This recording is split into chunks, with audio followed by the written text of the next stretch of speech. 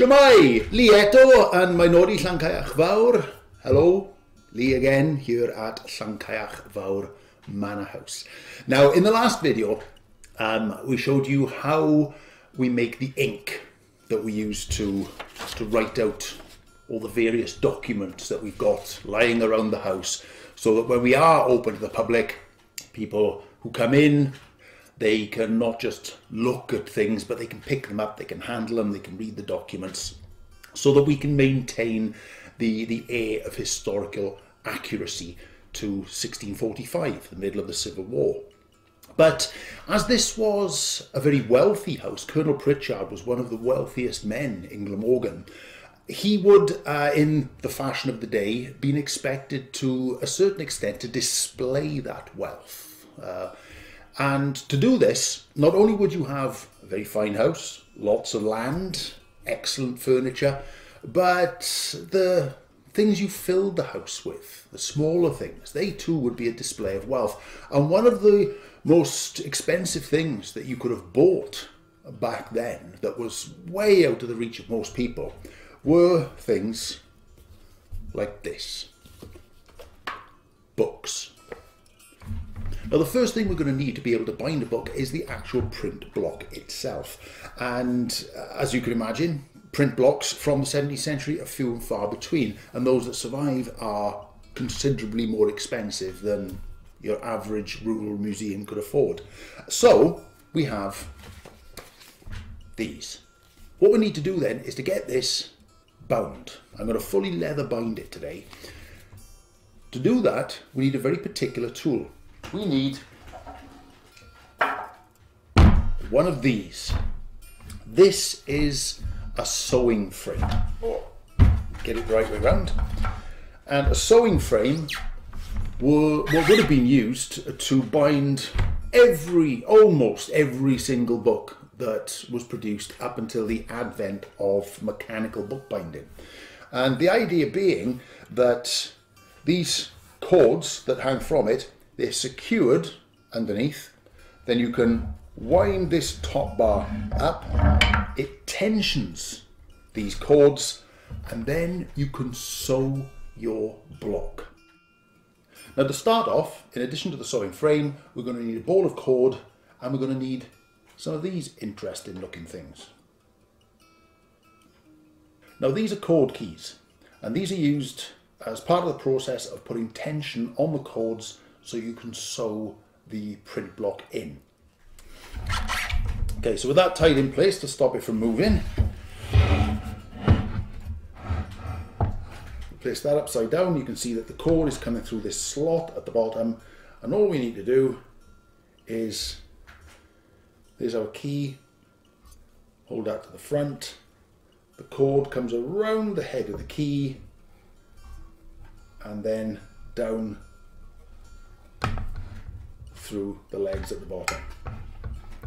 We can tighten that up, and then that will hold each and every cord tight.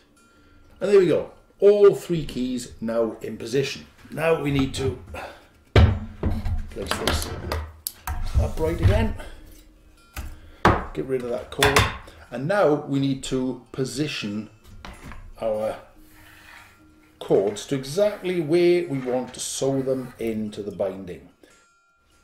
Now there's lots of talk of sewing, so what exactly do I mean? Well, I quite literally mean I'm going to sew the book into these cords. But before we can set these cords as accurate as we need them, there's another process that needs to be looked to, and that is preparing the print block. First of all, we need to mark it up. So what we do is we'll place one line there, and another right next to it, and then at the top we'll place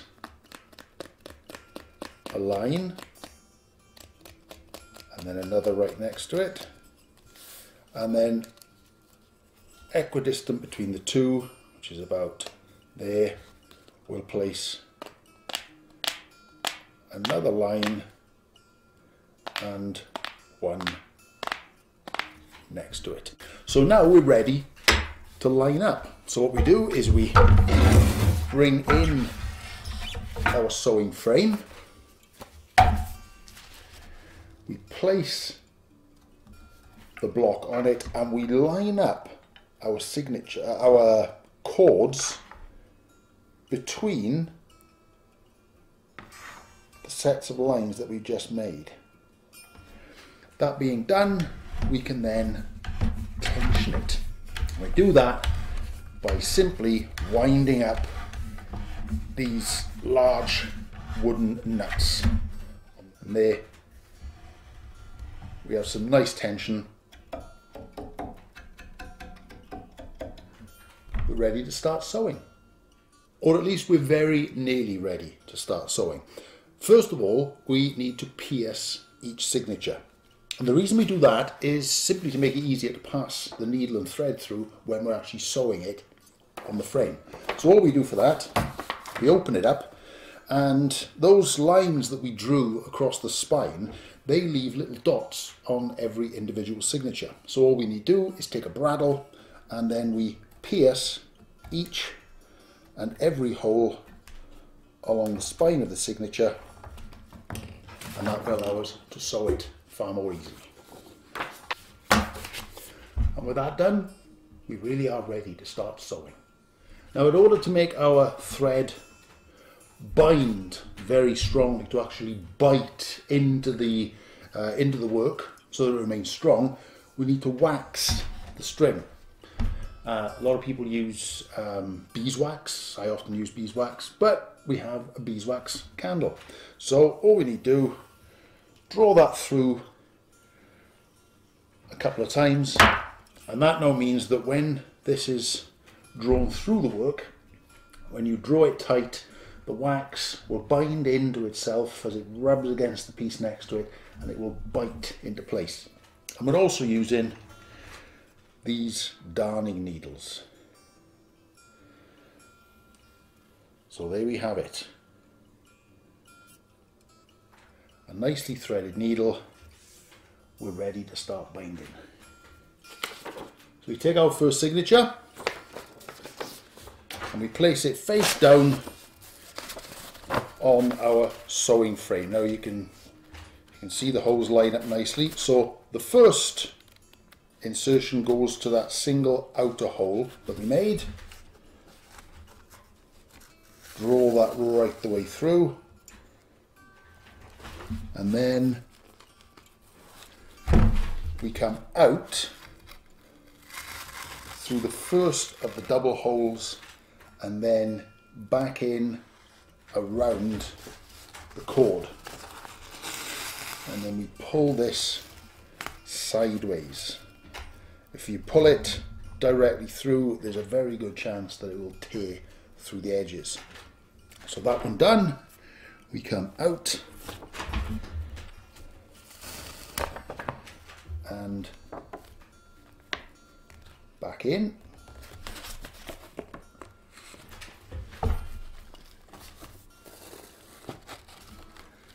And back out, and then into the last of the double holes that we made.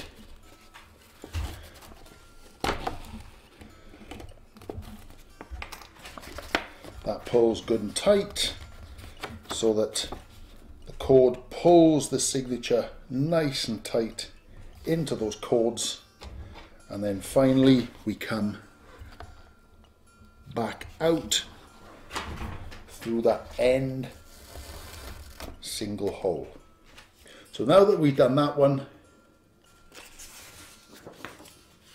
we take our next signature, place that on top, and we go straight in through that first single hole that we made. Now at this point, we tie a knot. Here's the tail for where we first went into the block, and all we need to do is tie a small knot, and then that holds the first two edges together very tightly, and as the string is waxed, as you draw it in, it binds to itself, and that leaves an exceptionally strong knot. Now, third signature, on that goes, and we again go in through the first hole, out through the second, and around the cords. Now, we'll get the rest of this sewn up, and then we'll get on to the next part of the process. Last signature is sewn in, and because it's the last one, we do a double kettle stitch on this one. So you go in beneath the third and the fourth signatures, through the loop, draw that in tight, and because, as we said before, the wax binds into itself, making an exceptionally strong little knot. So there we are, we're done. And what we need to do now is, remember these little brass keys at the bottom, pull them out, and there is our fully sewn signature. Now, these might look a bit unsightly, but they have a very important purpose, extremely important, which we'll come to in a little bit. But for now, we need to get on to the next part of the process. So now we have our signature all sewn up, it's on to the next step. Now, this at the present is no more than a pamphlet.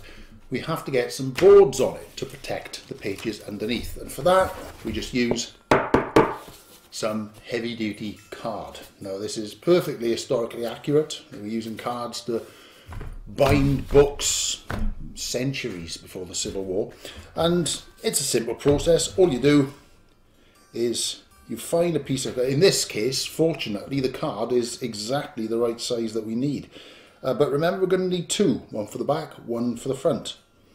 And so we line it up with a little bit of overhang along all the edges, and then simply mark that up. And with that board cut now into two pieces of equal size, these have to be attached back and front of our bound and sewn block. So what we do is we simply place the cut board over the front of the book, and we mark exactly where those sewn in cords are on the outer edge.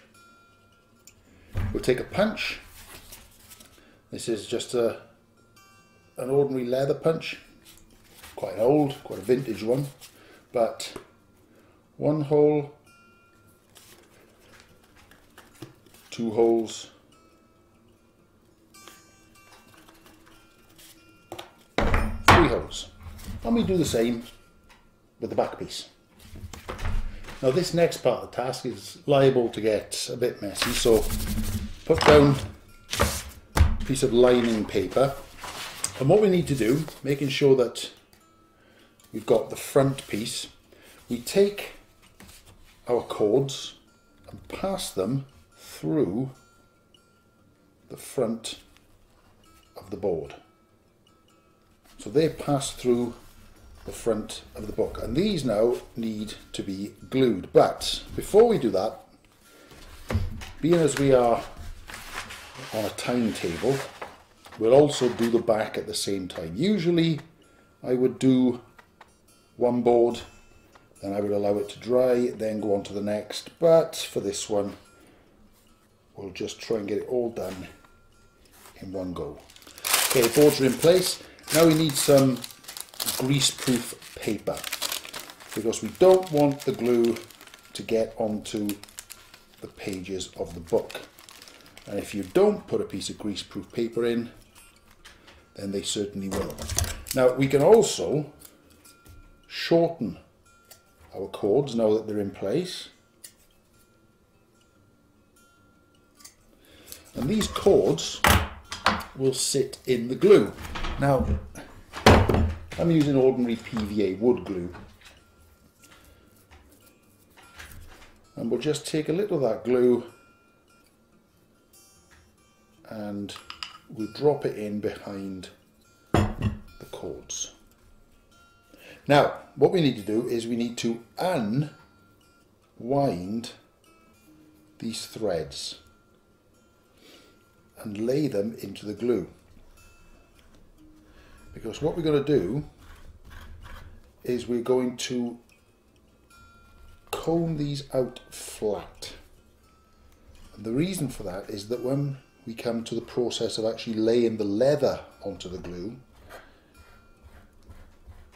we want it to lie nice and flat around the edges. And also we don't want the cords to indent into the paper of the book. Because don't forget, this book is probably going to spend the majority of its life closed and on a shelf. But when it does get opened, then you want to see a nicely bound, pretty looking book. And there we have it. Boards are attached back and front. This now needs to go into a press. And this is our press. This is actually a finishing press, as opposed to a laying press. Finishing presses have this chamfer top, but it also acts as a laying press. It also has a third function as for ploughing books, but that's not something we're going to be doing today, so that will either remain a mystery to you or you can go and look it up elsewhere. Right, I've dropped a couple of pieces of greaseproof paper either side to stop the glue going all over the press, and we're going to lay some glue across the spine, and then we're going to attach the mull to that. But the glue doesn't only go along the spine.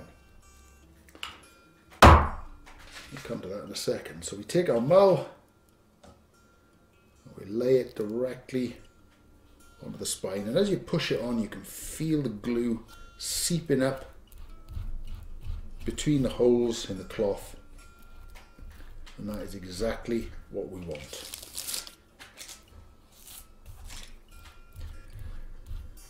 Now to glue the edges.